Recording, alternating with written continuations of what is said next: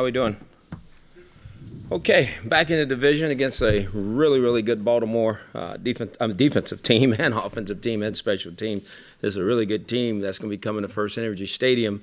This will be another big challenge for us, but our football team's always up to the challenge. You know, again, we're looking forward to it.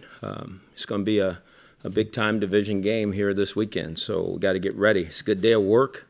Good to have a lot of guys back out there. Obviously, Tyrod was full go today. Spack's feeling a lot better. Burgess' knee did not practice.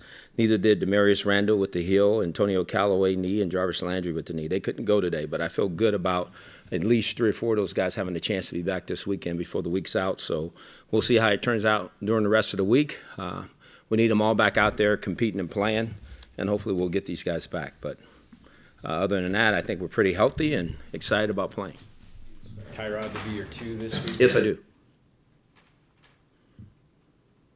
You talk about the injured receivers, Jarvis and Antonio. What's that level of optimism that they can go through? I have a great level of optimism. I feel good about it. When you talked about Antonio on Monday, maybe cutting back on his game reps, does that mean more for Streeter, more for Ratley? Yeah, I mean, however that falls out based on game plan, it will. Flacco had a career low after the Super Bowl.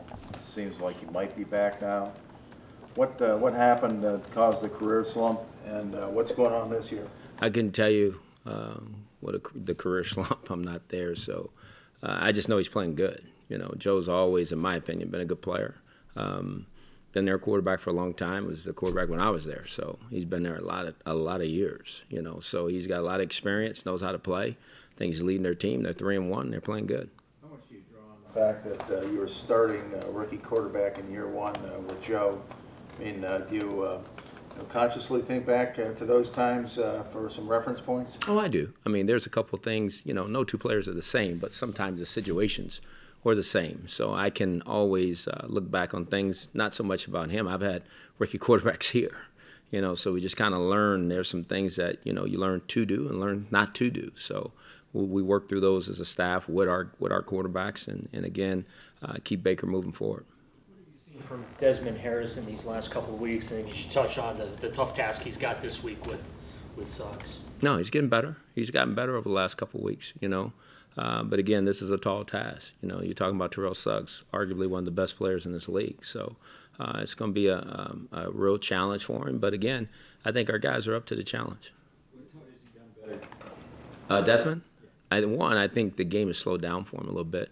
2, I know there hasn't been the penalties that started, you know, the first game through the second game, and then those things have kind of disappeared. Obviously got a holding call last week, but I thought that was a good play by him, you know, when I watched the tape. So I think he's improving. I think he's getting better every week, and he's continuing to do so. You said Monday in regards to the two-point conversions that you're done coaching behind your back. You want to be aggressive. Mm-hmm. Is it based on analytics or your personnel? No, it has nothing to do with analytics. It has to do with personnel and feel and practice and the things we do in practice. I feel good about those opportunities when we take them that we got a good chance to make them. You know, you called Carlos Hyde your bell cow, and he's your #1 back. But is there anything else that's holding Nick Chubb back from getting more? We just got to give him more carries. I mean, there's nothing holding him back. I mean, we just stick him out there. We're going to do a better job of making sure that he's got a series or 2 in each half and go from there. But Nick Chubb's going to carry the ball. But you said it, Carlos Hyde is a starter, and he's going to carry the ball too. In the return game, I know a couple years ago you gave Duke Johnson a look. I'm sorry? You gave Duke Johnson a look in the return game a few years ago. Kick return, punt return. Is that something you would consider again? I'll consider anything. I think it's going to make us better. You know, I think we're looking at everything. You know, we did some things today, worked through some things. I think we're going to do everything we can to get offense, defense, and special teams better. Do you help out more with special teams? Do you have to dig in a little bit more with special teams to try to get them? I'm going to dig in everywhere. I just am. I mean, as the head coach, I have that opportunity to do that, so that's what I'm going to do. Look at Jabril, not only as a returner, but also on defense. Doesn't seem like he's had maybe the impact that he's looking for so far. Why do you think that is, and are you still hopeful that he can get where you think he will? There's no question in my mind he'll get there. I think he got a little dinged in the game last week, you know, and that's what took him out of a lot of plays last week. So I think after the punt catch where the guy ran into him, I mean, it kind of took him out of the game. He was down for quite a while. He was only there for an emergency situation. So I think that's what that is. I think Jabril's did some good things, and he's got to continue to improve. We've played one quarter of the season, so we got a lot of football left to play. So I think he's going to have a huge impact before it's all said and done. Special teams have contributed to every loss. Those are games that you don't get. We got to get better. Don't get to talk about more than that. We got to get better. You said you do everything you can. That's what I'm doing. Would you consider making a coaching change? No, I don't think I need to do that. I think I need to take my experience that I've had and use it, and go over there and help as I can, get other coaches on the staff and help, and see if we can get better. Some of those return situations where there's a flag, do guys need to be coached to be, I would recognize there's a fine line, but do they have to be coached to be more careful? I don't think the word's careful. I think just doing the fundamental things, and not making and understanding what's going to cause a penalty. Sometimes, I'm being very honest with you, maybe those aren't penalties that are laid on, the flags on the ground, and sometimes they are. We got to do the fundamental part of it better. Get our hands in the right spot, get our bodies in the right spot so that we don't come close to having a chance to get a call in those situations. So how will that manifest itself? You kind of digging in everywhere and trying to get this thing turned around. What are you doing? That's my job. I've been in every meeting, from special teams, the defense, the offense, and my focus is on cleaning up the things that we need to clean up and get better at. So it starts with me, down through our assistant coaches, and that's what we're going to do. We're going to get it better. Josh Cribbs can do to help more on special teams? Oh, no, he is. He's doing his part. I think Josh has got to play his part, and I think he's done that. We just got to continue to get better. Shake up the personnel, or is there only so much you can do? No, we shake it. We can shake it up. I mean, there may be some things you see different this weekend. I can't give all those secrets away today. So, but we're going to do what we think we need to do to get better. You consciously break the season into quarters? Yes. From that standpoint, what's the plan for the next quarter then? Have you actually Get better. We got to catch up now. I mean, we've dug a little hole. We've had some chances. We think some opportunities to win some games that we didn't. There's some other plays we felt we should have made that we didn't. So we feel like our back's against the wall a little bit. We need the second quarter. We gotta get going and play better football and get some wins.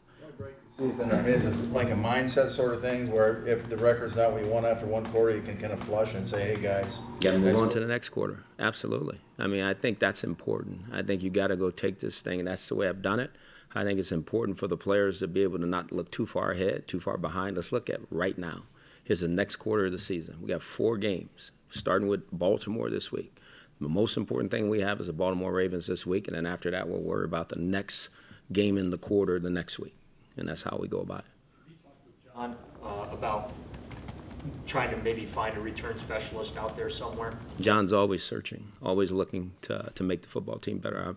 I'm very confident in that. On Monday, you mentioned Damari's playing on one foot. And we talked to him today, and he said, it's really bugging him, but he's fighting through. Mm-hmm. Like, how do you kind of find that balance between we should play him through, he should play through it, versus if we sit him down for a little bit, maybe he's better and gets back to 100%? No, because we understand he's not going to hurt it anymore. He's not going to hurt it any more than what it's hurt.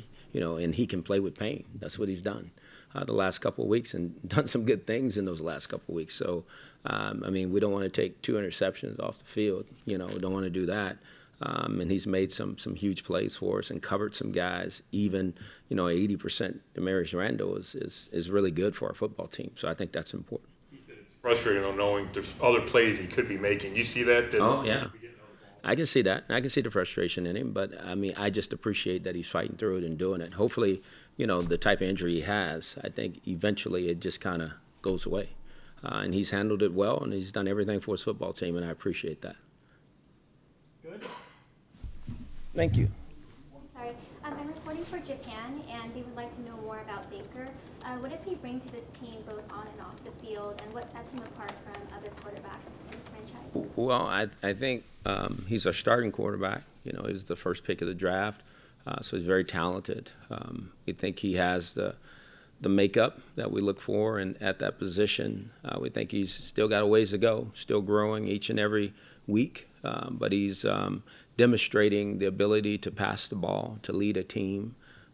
Obviously, we got some turnover things we need to clean up.